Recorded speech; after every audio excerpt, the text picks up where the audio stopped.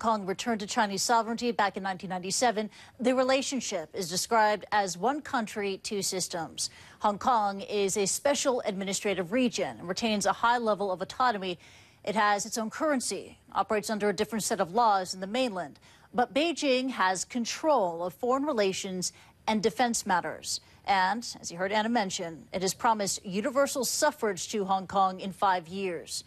Right now, Hong Kong's 7 million residents do not get to vote for the chief executive. But Hong Kong University holds a simulated poll for anyone over the age of 18.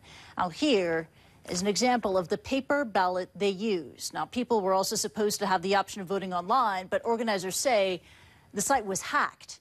It's unclear who may have targeted the system.